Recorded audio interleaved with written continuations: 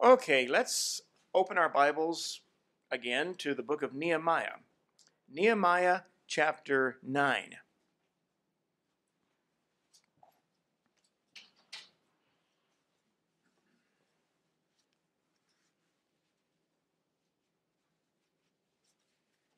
Nehemiah chapter 9. Last time we read about God's blessings when Israel reached the land of Canaan. Look at verse 22. Moreover, thou gavest them kingdoms and nations, and didst divide them into corners. So they possessed the land of Sihon, and the land of the king of Heshbon, and the land of Og, king of Bashan, so forth. But then their sins against the Lord later on.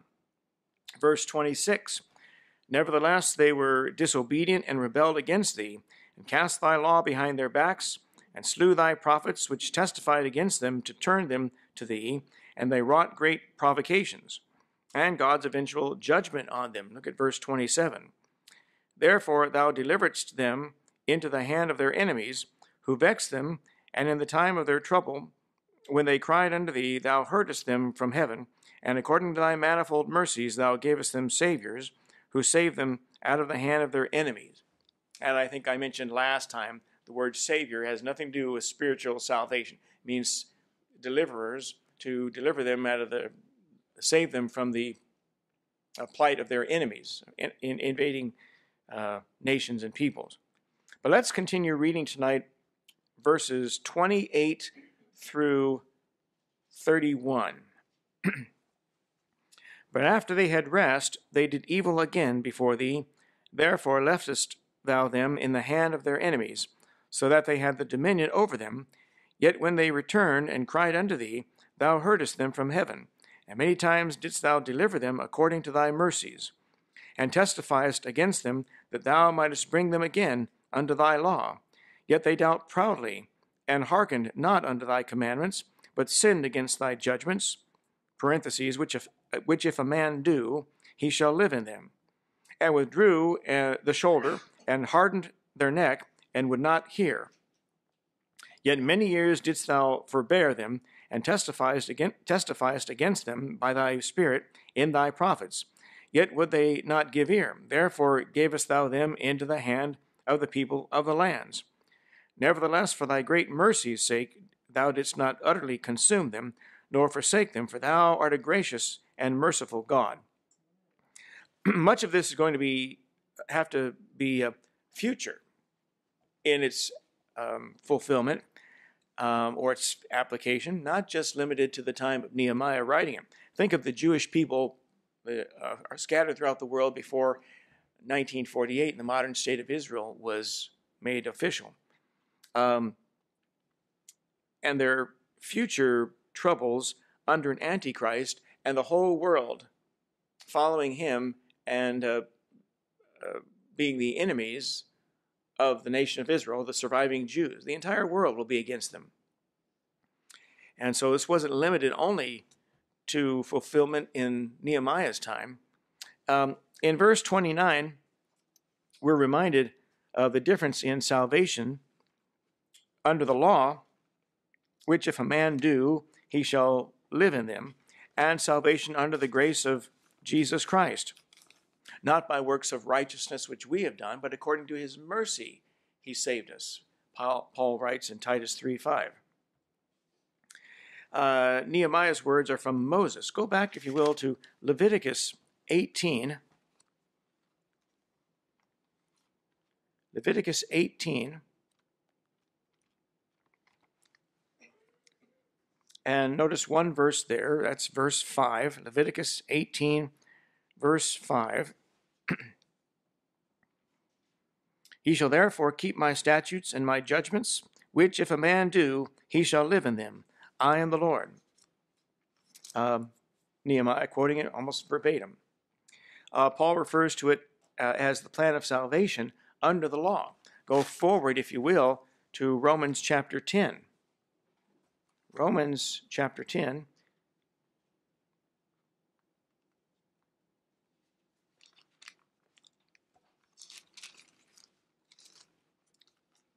Romans 10, notice there, verse 5.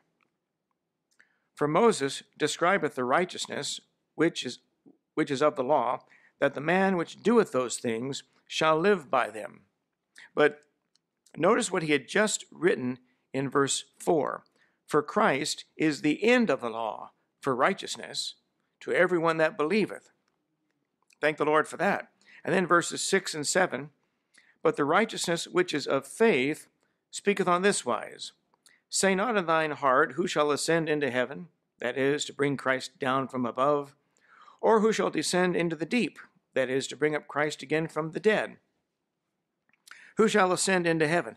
That's what science, that's what certain education, that's what NASA is trying to do. Let's try to expand our knowledge of the universe and the world around us, and maybe it'll help us solve the problems we have right here at home. Or who shall descend into the deep? That's what religion and philosophy and psychology and psychiatry all attempt to do, to look within or call upon the wisdom of great men or women in the past and see if anything they say can solve the problems we have right now. Verses 8 through 10 here in Romans 10. But what saith it? The word is nigh thee, even in thy mouth and in thy heart. That is the word of faith which we preach, that if thou shalt confess with thy mouth the Lord Jesus, and shalt believe in thine heart that God hath raised him from the dead, thou shalt be saved. For with the heart man believeth unto righteousness, and with the mouth confession is made unto salvation. You know, if someone truly believes in their heart that, and they're willing to admit to God by their mouth or however it is, some people, there's always someone that wants to raise the question, what about someone that's deaf or dumb and they're not unable to speak? I think God understands. This is a general statement. I would say probably 96, 97, 98% of the people in the world are not deaf. Maybe 99% of the people in the world are not deaf or mute. And so you get the point. If you're able to express that your knowledge of guilt, your knowledge of sin before God, that counts. So, but salvation is a very simple matter. It is faith in the heart and the willingness to admit that you're a sinner and need a Savior. That gets the job done. It is not a complicated proposition of sacrifices and animals and keeping certain ceremonies on certain days and high holy days and feast days. It's not a difficult pursuit at all. But in the time of Nehemiah, under the law of Moses, it was a difficult system to live up to. And even then, someone that maintained that standard of righteousness up to their death, it still only got them as far as Abraham's bosom, the place of comfort. And that is made clear by the Lord Jesus in Luke 16, talking about Lazarus and the rich man. This all before Christ died on the cross of Calvary and was buried and rose again. Brother Randy Chapman made this point to me, and I hadn't thought of it the way he described it, but he was right on. He said, so people that in the Old Testament, or people that will say in the Old Testament times, they were looking forward to the cross of Christ, and they were believing on Christ in anticipation of his future coming. And somehow they were saved that way. You'll hear ministers on the radio talk that way. It's idiotic. It has no effect, has no beneficial effect for you until it takes place. You can't look forward to something. I can't wait to get my senior discount so I can go to Sizzler. I can't wait till I'm 55. How old are you now? 30? You got a lot of ways to go. So it's going to be of no benefit to you until you reach the target age. But some of these radio call-in shows, you have someone call in regularly, every week, every 2 weeks, Christian shows.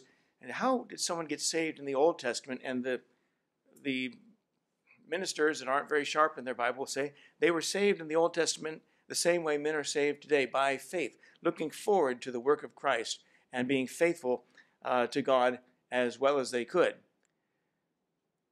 God told them what they were supposed to do. It shall be our righteousness if we observe to do all these commandments before the Lord our God, as he hath commanded us. Deuteronomy 6:25.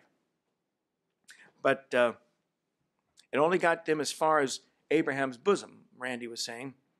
And then when Christ died and descended into the lower parts of the earth, the Bible says he led captivity captive. Those people who had gotten as far as Abraham's bosom, a place of comfort, waiting for the coming of Jesus Christ, they're now fully saved by the grace of Christ and taken to heaven with him. And so, in a way, everyone is saved by looking back at the cross of Christ. It might have been only 5 minutes if someone had died, but Christ might have only been dead 5 minutes before those people in hell could look back now at his death and say, that is now what I've been waiting for. So everyone is saved by looking back at the cross. You and I look back at it 2,000 years in hindsight. There may have been some who looked back at his death 5 minutes after it took place. But everyone is saved by looking back at the cross of Christ, not looking forward. By the way, and I wish I had thought to say this or write these notes down, the Book of Mormon, of course, it's all a work of fiction, but they tried to make it look like the Bible, and they'll have dates at the tops of the pages, the approximate year or century that these words were written by their so-called prophets. Of course, none of them ever existed. None of them ever lived. It's an entire work of fiction. But Joseph Smith, he played upon the ignorance of a lot of people, made it look almost King Jamesy, write it in paragraph form and throw a few these and thous and old English words in there to make it sound like Bible speak in 1830, because all they had was the King James Bible. And by the way, that's all we need. And but in the Old Testament section of the Book of Mormon, 400, 600 years before Christ, you'll find verses where people are talking about the coming of Jesus Christ and being saved by faith, believing on the coming Christ, the Redeemer who will die for our sins and so forth. So, in essence, ministers who don't see the difference between Old Testament and New Testament approach to God are repeating what Mormons believe. They're teaching the same thing the Book of Mormon teaches.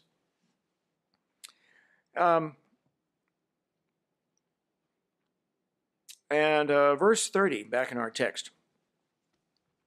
Yet many years didst thou forbear them, and testifiedst against them by thy spirit in thy prophets, yet would they not give ear. Therefore gavest thou them into the hand of the people of the lands. That, while rejecting God's testimony through his prophets, the Jews, the nation of Israel, actually killed some of God's prophets. And you don't need to turn, but Jeremiah 26, verse 24, reads, Nevertheless, the hand of Ahikam, the son of Shaphan, was with Jeremiah, that they should not give him into the hand of the people to put him to death. And Christ asked, O Jerusalem, Jerusalem, thou that killest the prophets, and stonest them which are sent unto thee, how often would I have gathered thy children together, even as a hen gathereth her chickens under her wings, and ye would not. Matthew 23, verse 37. So Christ brought to their attention the fact that their own people, their ancestors, had murdered and killed some of the prophets that were there speaking for the Lord God. Verse 31, I'll read it again. Nevertheless, for thy great mercy's sake, thou didst not utterly consume them, nor forsake them, for thou art a gracious and merciful God. That should be self-explanatory about the goodness of God, the mercy and the grace of God. God could have utterly destroyed the nation of Israel, the Jewish people, on many occasions, from 1500 BC up until 2019 AD, for any number of reasons. And yet he's been patient and merciful and gracious and long-suffering. Go forward and look at one more verse in the last book in the Old Testament, Malachi chapter 3.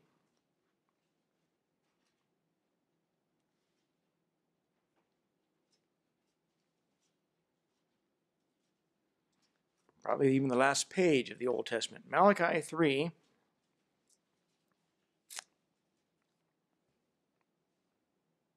And notice there, verse 6. For I am the Lord, I change not.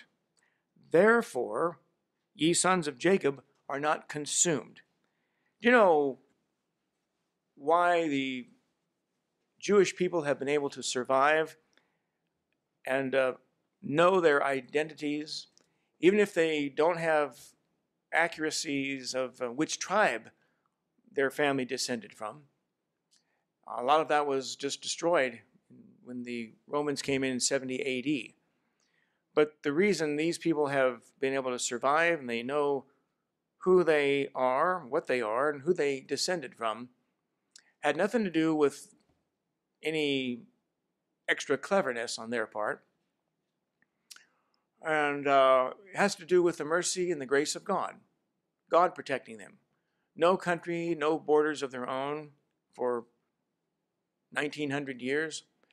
And no army protecting them, no national flag to fly to unite them, no organized government to keep society together for them.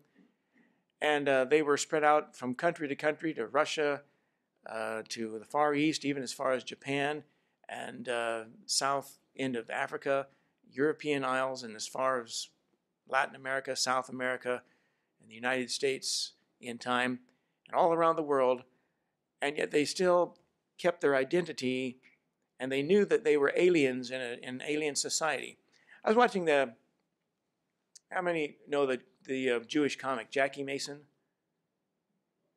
Jackie Mason, the Jewish comic? Yeah, some of you. But he's got a real pronounced Jewish Philadelphia, Bronx, Brooklyn accent. He was once a rabbi and decided to go into stand-up comedy and been much more successful as a comic. But I was watching something he was saying, it's probably an old clip, 15, 20 years ago. He was saying Jews around the world have learned when they're in an alien society that if they work hard, they get more education than anyone else has, and they become needed in that society, then that society is less likely to persecute them. So that's why it's it's a matter of pride for a Jewish family to say our son's a doctor, because once people need you, then they're not going to persecute you. At least that, he says, that's been the social thinking of Jewish people all around the world. Well, God gave them, began to regather them into a nation, the modern state of Israel, back in 1948, and it's blossomed and become a modern miracle of modern times. That nation has. But God made promises to Abraham and his descendants for a physical inheritance of a physical plot of land in the whole world by extension, over which Christ will rule as their king for 1,000 years. And he still has in every intention to fulfill those promises. They haven't been fulfilled yet. So he has to keep the seed, the remnant, alive until the right time. Let me continue reading verses 32 through 38, the end of the chapter. Now therefore our God, the great, the mighty, and the terrible God, who keepest covenant and mercy, let not all the trouble seem little before thee, that hath come upon us, on our kings, on our princes, and on our priests, and on our prophets, and on our fathers, and on all thy people, since the time of the kings of Assyria unto this day. Howbeit thou art just in all that is brought upon us, for thou hast done right, but we have done wickedly. Neither have our kings, our princes, our priests, nor our fathers kept thy law, nor hearkened unto thy commandments and thy testimonies, wherewith thou didst testify against them. For they have not served thee in their kingdom, and in thy great goodness that thou gavest them, and in the large and fat land which thou gavest before them, neither turned they from their wicked works. Behold, we are servants this day, and for the land that thou gavest unto our fathers to eat the fruit thereof, and the good thereof. Behold, we are servants in it. And it yieldeth much increase unto the kings whom thou hast set over us, because of our sins. Also they have dominion on our bodies and over our cattle at their pleasure, and we are in great distress. And because of all this, we make a sure covenant, and write it, and our princes, Levites, and priests seal unto it. Most of this should explain itself as you read. It's what's called a penitential prayer on behalf of the entire nation. The trouble, he mentions, since the time of the kings of Assyria, actually began back in 2 Kings 17. You can read about their warfare, the invasion of the Assyrian army, following a string of corrupt kings in the kingdom of Israel and the kingdom of Judah, listed in the 2 or 3 preceding chapters. Howbeit thou art just in all that is brought upon us, verse 33 says. That's something every Christian has to admit to himself, that God is right and you are wrong. I am wrong. That what I think is good for me may not be good for me at all. God knows more about me than I know about me. And we don't give God credit for having our best interests at heart and looking out for us. And it's easy to say, it's tempting to say, yeah, but things God thinks are good for me are sometimes very, very painful. They bring me a lot of misery and dissatisfaction and unhappiness, at least they seem to. And yet he still knows more about you than you know about you. And we have to think of him that way. Verse 34 of this text, neither have our kings, our princes, our priests, nor our fathers kept thy law, nor hearkened unto thy commandments and thy testimonies, wherewith thou didst testify against them. We could probably expand that to neither have our mayors, our city council members, neither have our county supervisors, neither have our governors, our state attorneys general, our U.S. presidents, our Congress members, our U.S. senators, neither have so many other officials throughout the country hearkened unto the things they ought to do and be obedient to the things listed in the Word of God. The Bible tells us to submit, let every soul be subject unto the higher powers, Romans 13. And yet you read about the higher powers doing all kinds of things that it's hard to reconcile yourself to as a Christian. And the things the lawmakers pass, the things they allow. You know,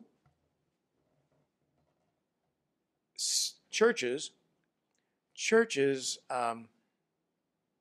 buildings, church property, they take up a pretty good size piece of land in most neighborhoods. I don't know what our lot here is. Is it a half acre or more than that? Do you know? I'm not sure. But some churches take up a big swath of land in the neighborhood. And if that church, that religious organization applies here in the United States and gets tax-exempt status from the IRS, then that means the county, the city can't collect any sales tax revenue from them or property tax revenue from them. No federal income tax is going to be paid on what contributions the church members give to the work of the church. And a lot of cities, I think, resent that. You know, we knock down that church, we could put up a little grocery store, a little strip mall. We could put up a whole couple of apartment buildings and get property tax revenue from the people that would move into it. And I think cities, because all politicians are good at squandering other people's money. You wish you could get a hold of their checkbook and go crazy with it sometimes, and get their credit cards and run them up to the limit and then give them their wallet back. Here you go. Good luck paying all that back. But that's the world we live in. And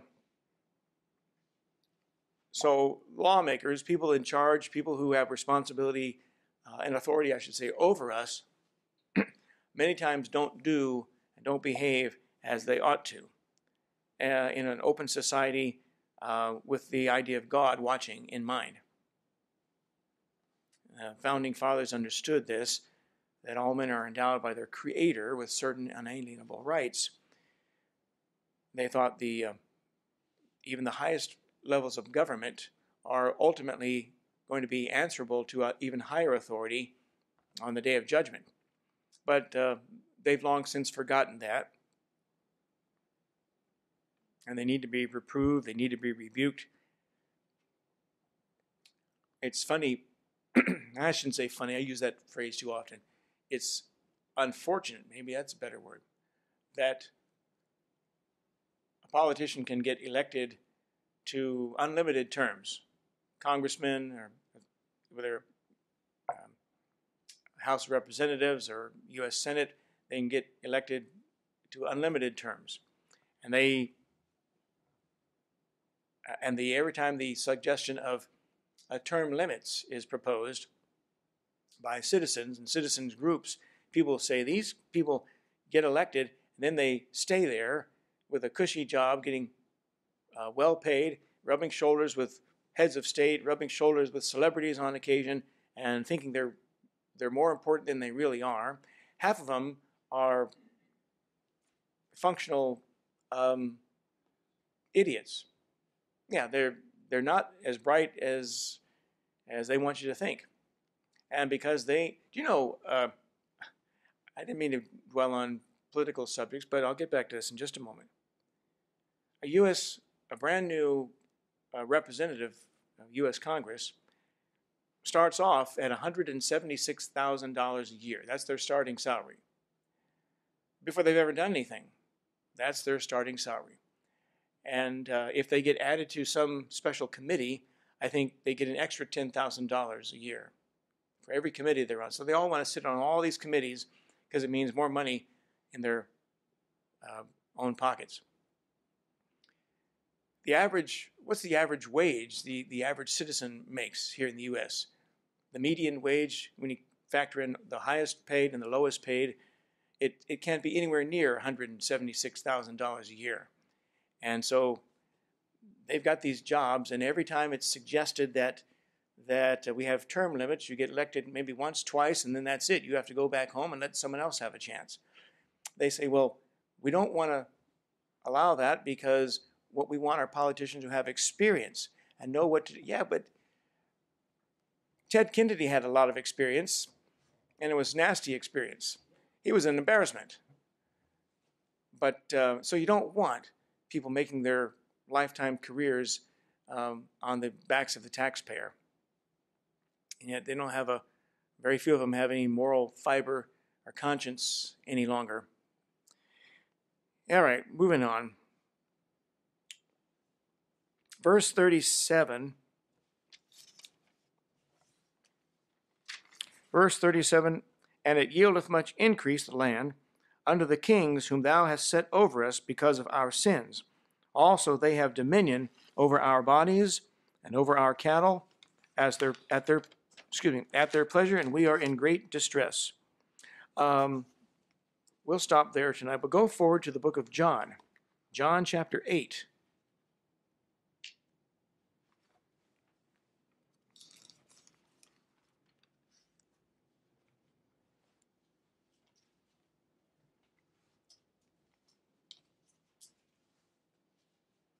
John chapter 8 and verses 31 to 33. John 8 verses 31 to 33. Then said Jesus to those Jews which believed on him, If ye continue in my word, then are ye my disciples indeed. And ye shall know the truth, and the truth shall make you free. Notice right there, he equates the word truth with knowing his word. He said in John 17, verse 17, he prayed, Sanctify them through thy truth. Thy word is truth. But verse 33, They answered him, We be Abraham's seed, and were never in bondage to any man. How sayest thou, ye shall be made free? They completely missed the point of his word. They also lied right to the face of their Messiah, saying we were never in bondage to any man. We just read that they were. We just read that at the time of the rebuilding of the temple, they had been under the dominion of enemy nations all around them, controlling their land, taking their crops, taking their work of their farms, controlling their bodies, making servants out of all of them. And here they lied right to the Lord Jesus. And then what he says in verse 34, Jesus answered them, Verily, verily, I say unto you, whosoever committeth sin is the servant of sin. That's the freedom Christ said he was coming to bring. Freedom from being the servant of sin.